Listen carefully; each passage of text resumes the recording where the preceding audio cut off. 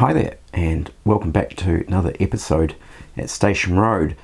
This is just a video which is kind of in response to some people inquiring about the wooden fences that I made around the construction site slash kind of semi-demolished basement building, and just taking a closer look at those now. It's basically kind of like a wooden panel or paling fence.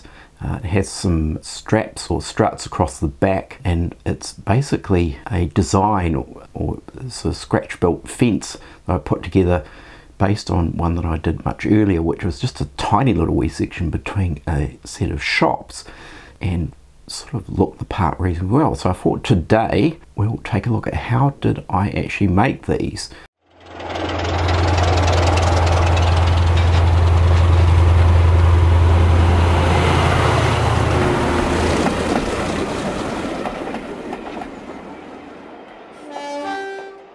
So it's relatively straightforward. I guess probably people may have been inquiring as to how I managed to get the palings reasonably evenly spaced and also of course level, and how that was sort of all put together, because I guess in first appearances it does look kind of rather fiddly, but there is actually quite a reasonably quick and easy technique to this.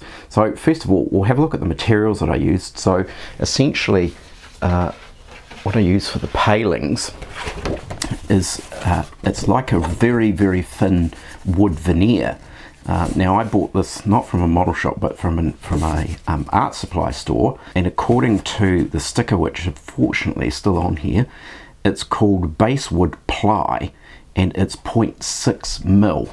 So it is quite a thin veneer. Now this is for the palings. Now even though 0.6 mil seems quite thin in scale terms, it still makes for quite a thick paling. It would be around about 40 to 50 millimeters thick, which of course is not really accurate to the real life wood paling fence, but I think for the purposes of this it looks reasonably okay. So that's what we use there, and it's sort of got a wood grain finish to it, which is quite intricate and detailed to a degree, which means that you could simply stain it or give it a wash to get a colour and, well, weathered texture that you'd like. So that's that material. Now for the straps across the back of the fence or the railings, I'm just using 1mm balsa wood. Now I probably could use this material again.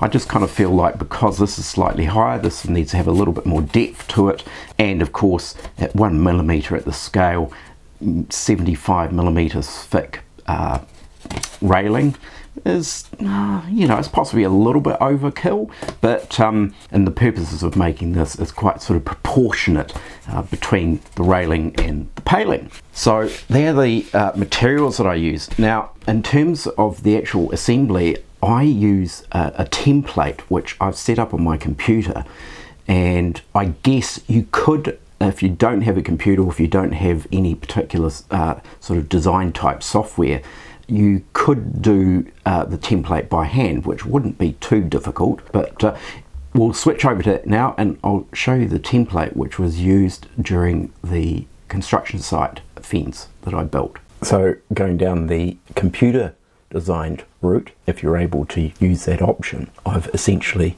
set up a template. Here we've just got a couple of fence sections, and this was when I was doing the construction site basement scene, and this is done in Illustrator. Now I have roughly sort of worked out a scale of the fence that I was sort of after based on the 1 in 76, and that fence paling is 2.5mm wide and it's 26mm high.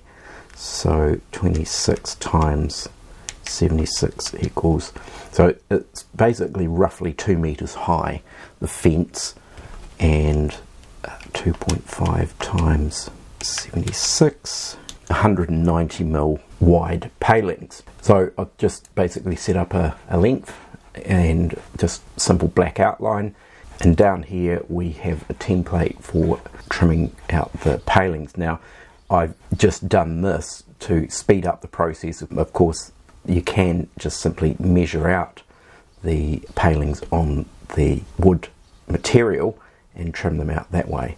So that is that process. So we're going to print this out and set it up on the panel. So this is the template now printed out, and I've just simply printed that on A4 at 1:1, so it's not fit to print or anything like that. And we've got, well, basically two components. So we've got the fence template, which was on the upper section of the page, and down below we have a template for actually cutting the palings. It just sort of speeds up the process a little bit. So we'll get into this now, and I'll sort of go through you know, method behind this a little bit, but I'm sure that I will speed this up as well, because you won't want to see me cutting out maybe 50 odd palings. So we'll switch over to a different camera and zoom in, take a closer look. So with the paper template that we have put together here, what I'm just going to do is we're just going to cut this in half initially, and we'll set this piece aside, which is the actual template for laying up the fence. So we'll just put that aside. What we're focusing on is this component here, which is just essentially the cutting template for the palings. So in my method, essentially what I do is we'll trim this right down to the actual template lines, and I just trim at one end just so that we know where it sort of starts. So basically we're sort of ending up with this kind of thing. Now this could all be drawn up with ruler and a pencil. I just find it easier to work it up on the computer. Now what we have here, and this is just some your standard average double-sided tape. I think this is about 5mm, and essentially what I'm going to do is apply the double-sided tape to each edge, and we're just going to stick those down right on the edge, and one for the other side. Now they basically don't extend beyond the print on this side. Now you'll see the notches in here, or the lines, are the width of the paling, and then of course the gap between these two is the height of the paling. So that's well, basically the 26mm or 2-meter high paling. So essentially what we're going to do now is we're actually going to stick this onto our wood veneer. Right, now I'm just going to stick this right down into the edge. It doesn't need to be pressed down too heavily. It's just to sort of get a reasonably secure adhesion to the panel. Now I'm just going to trim this all out so we don't need to be working away at the whole piece. And set that aside, and we can trim off the end a little bit. Don't need to be too accurate about that. And essentially what I'm going to do is I'm actually going to cut through the blank area of the paper that's in the middle, but don't cut all the way through the timber. So you want to keep the veneer intact. You just sort of want to lightly cut through the paper that's on the top, and not, whatever you do, don't cut all the way through, but heavy enough that you want to at least have a score line, and essentially you end up with this. So you now have, well, basically two upper and lower guides for cutting the palings, and we know that they're perfectly aligned up, and we know that they're perfectly all the same height. So essentially that's sort of the process that I use. So I'll trim these all out, but of course I'll speed this particular part of the filming up.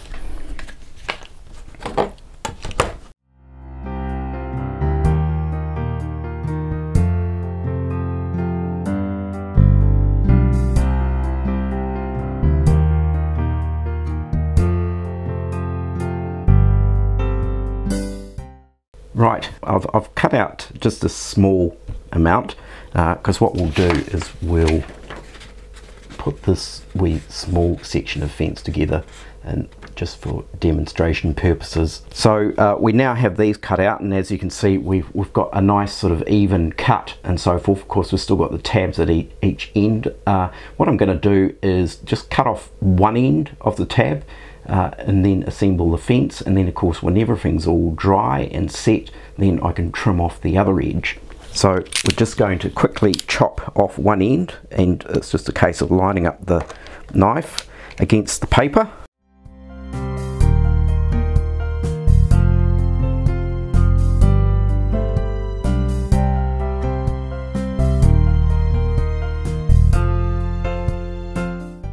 Right, so we've just trimmed off one end and left the little paper tab on at the other end, because I kind of think it might be easier just to trim off one lot. We can just do in one fell swoop with a ruler. Now essentially the process that we use here is once again using double-sided tape, and I use the thin stuff, or at least you don't want to have too much contact with the fence palings for the double-sided tape, so it doesn't need to be a great big fat strip through the middle, and I usually just sort of put a tiny little bit across the top edge. And of course this double-sided tape is not opaque, so it's got a slightly transparent look to it, so when I peel off the backing you can still see the template underneath. So I've just put it over across the edges of the template, so if we just pull this up,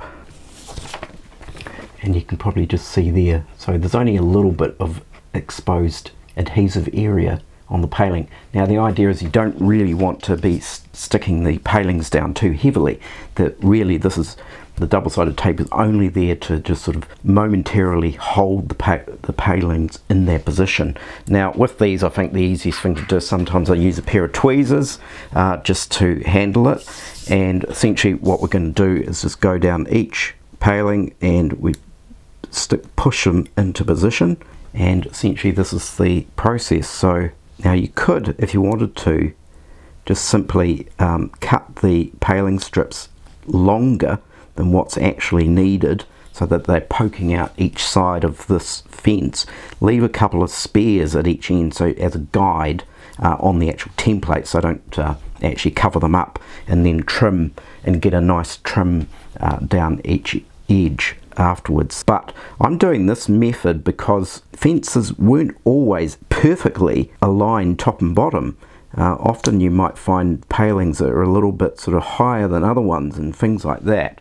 So essentially this is what we're sort of ending up with. So we're applying those palings down. They're not, you know, perfectly lined up, because you sort of maybe want to have a little bit of a rustic, more ramshackle appearance to them.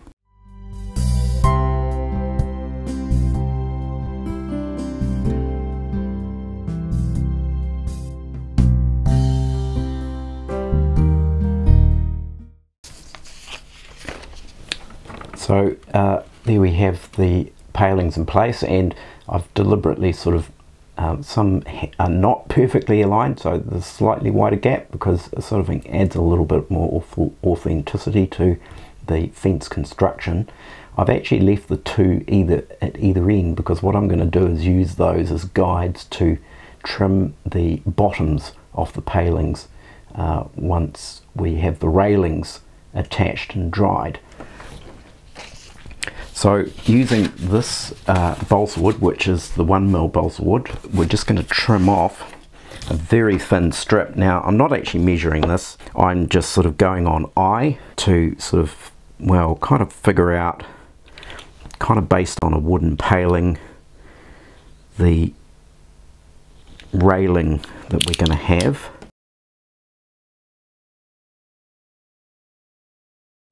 You know, second thoughts, I think it's too thick. I'm actually going to use the veneer timber for the railings as well. I just think maybe that's a little bit too thick, and that might have actually been what I did last time. So we will cut a thin strip of this off instead.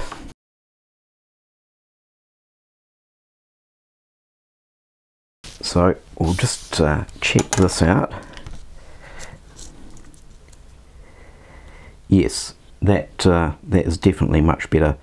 So we're going to go with that. We'll chop this in half.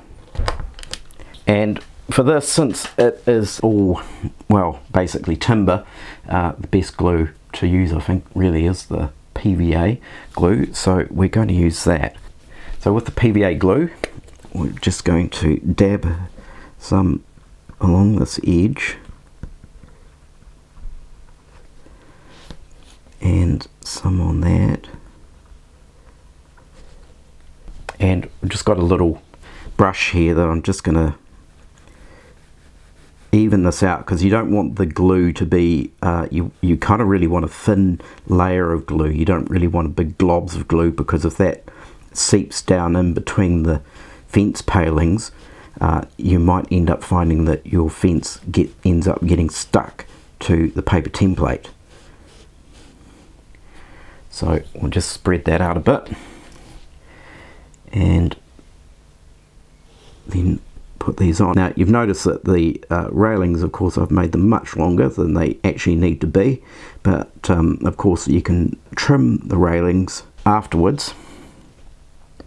So we're just going to glue these into position, and you can see from the template I have the railing underneath as a guide, so that I know where to place it. So this is essentially what we end up with, and now all we have to do is just wait for that to dry, and I might put some weight on it, and we'll come back to it once it's dry and trim these pieces out. Right, okay, so it should be dry by now, or here's hoping. So we're going to do a little bit of trimming on this, and then also separate it from its template. So that's how it's looking at the moment, and I'm just going to trim off this bottom edge, so we'll do that now.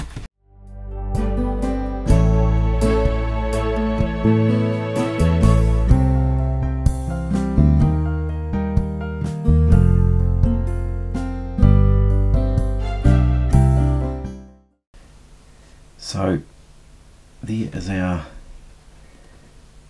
fence taken off the template, and then of course you can just simply trim the railings to suit, so we'll do that.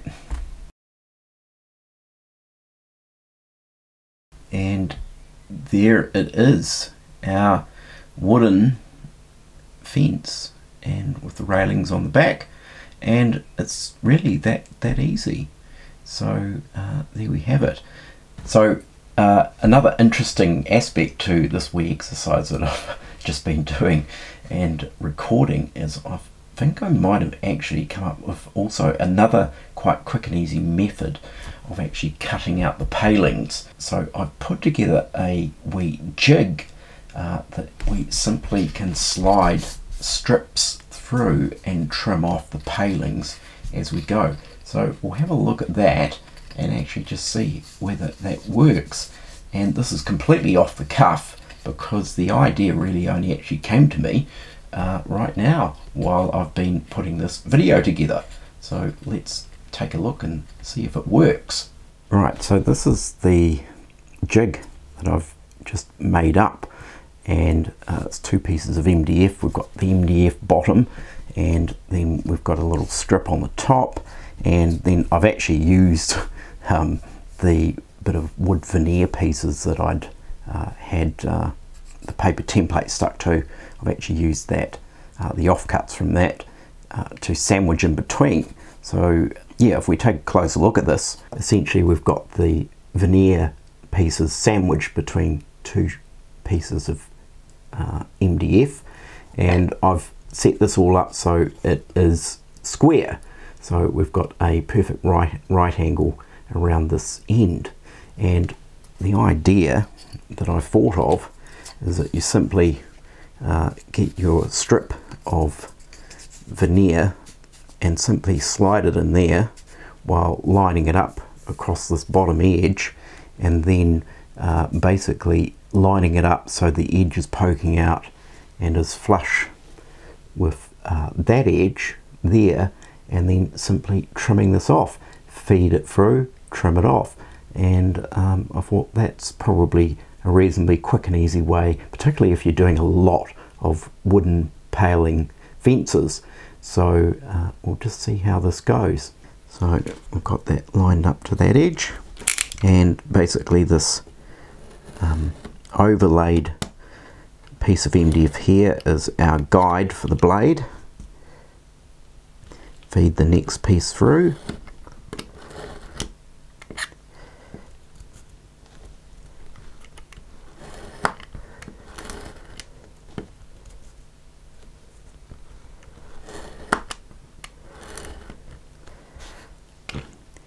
And yeah, that works really well. So that's probably even a better method than the method that I had with paper template. So yeah, just simply a case of cutting out a jig, which is quite simply constructed, and just sliding through a piece at a time and trimming it off. So there we go. So I think that concludes this video, and hopefully you found this helpful or useful in terms of constructing little wee model wooden fences with wooden palings. So I'll sign off for now. Certainly hope you all enjoyed today's video. Once again, everyone, please take care and look after yourselves, and I will catch you next time. Bye for now.